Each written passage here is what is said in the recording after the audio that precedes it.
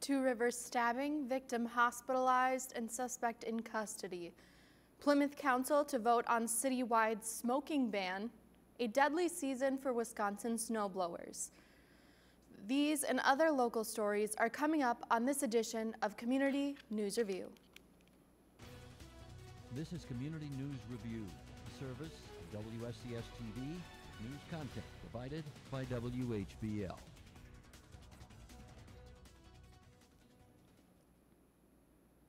I'm Maddie Pfister, and this is Community News Review for Tuesday, February 25th, 2020. A 30-year-old Two Rivers man is in stable condition with serious injuries after being stabbed by his roommate. Manitowoc County Sheriff Dan Hartwig says that the incident happened during the noon hour Wednesday on Matinu Drive in the township of Two Rivers.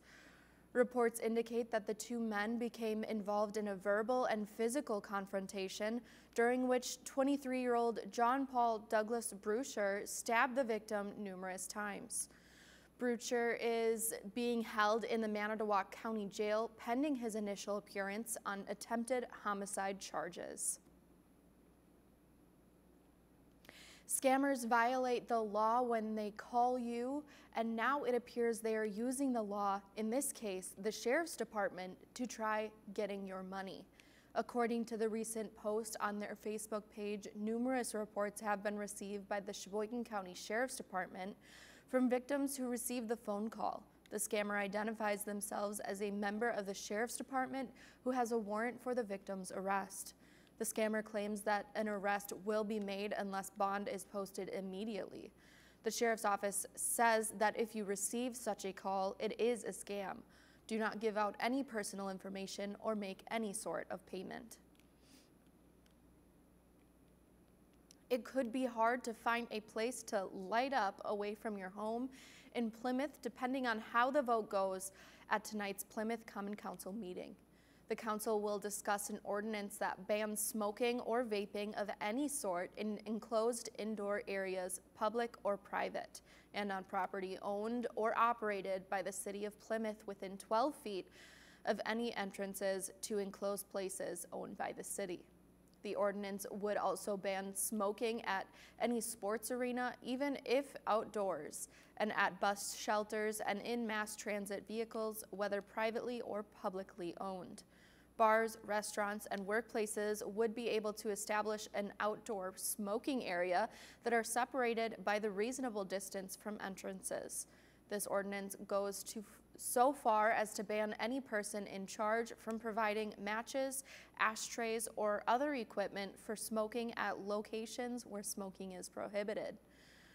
Private homes and living facilities would have exemptions, and penalties start at $30 for the first offense and $100 for subsequent offenses.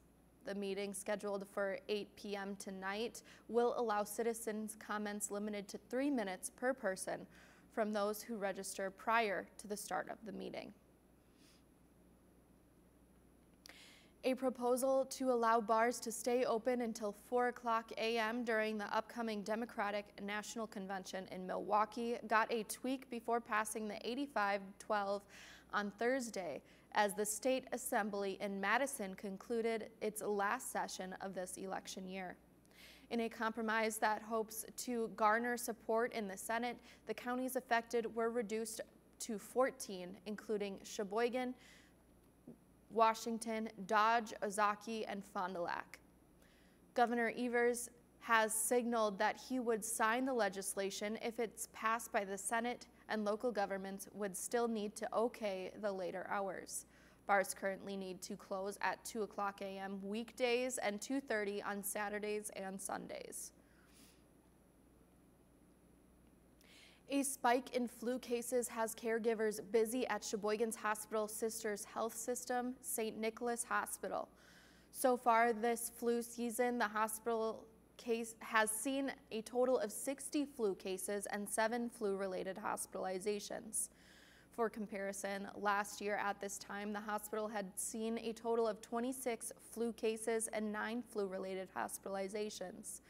On January 3rd, the significant rise in flu activity prompted visitor restrictions at St. Nicholas in an effort to keep patients safe and to help prevent the spread of germs.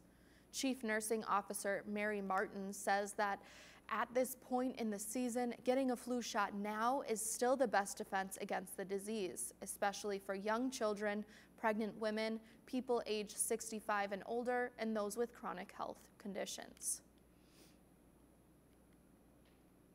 And finally, while conditions have been on and off in our area, there has still been plenty of opportunities to enjoy over 25,000 miles of groomed trails in the state that gave birth to the sport of snowmobiling. But along with the fun has come tragedy.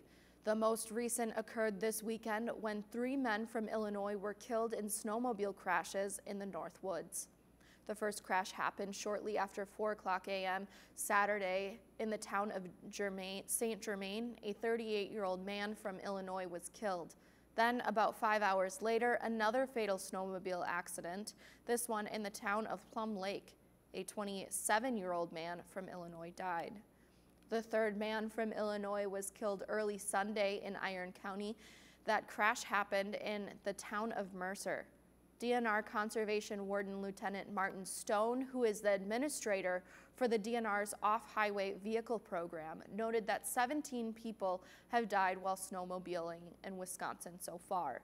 That compares with 16 during all of last year's season, and most of those were involved public trails, while at least 4 were on frozen waterways. Lieutenant Stone noted that speed and alcohol tend to be contributing factors in most cases, and riders should ride ethically. That means slow down, avoid drinking before and during the ride, and stay on the trail because leaving trails means trespassing. The DNR has a snowmobile safety page with other helpful information. And that is our report for today. Join me again on Thursday for more local news and information on Community News Review.